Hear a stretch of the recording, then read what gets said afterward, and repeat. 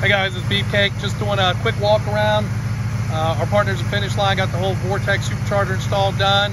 We haven't put it on the dyno yet for final tuning. Our friends at Juggernaut are doing all the tuning for us. We're just trying to get a little bit of street miles on it before we tear up the clutches on the dyno. We did a full built transmission through Suncoast.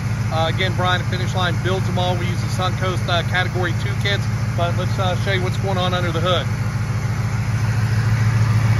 So we got a Vortech V3 Supercharger.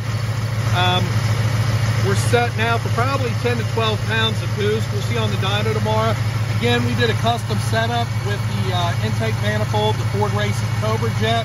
So we did a BMP throttle body, FIC injectors, 4 fuel rails, JD fuel system. We did have to do a little bit of custom work on the suffer tube to work with the big throttle body, but should be pretty exciting stuff when we get it on the dyno tomorrow. Truck is on E85, so it should make some power.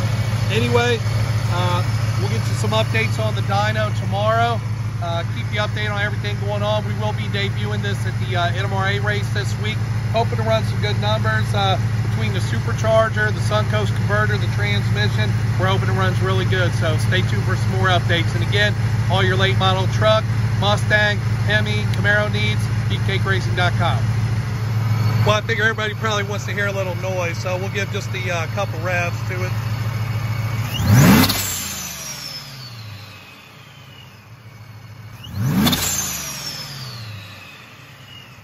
You really hear that race blow up valve.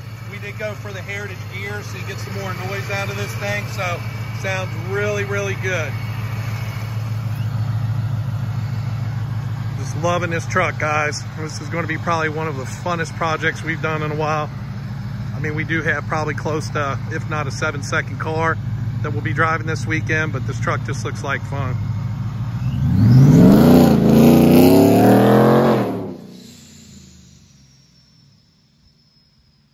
Can't wait to hit the dyno tomorrow.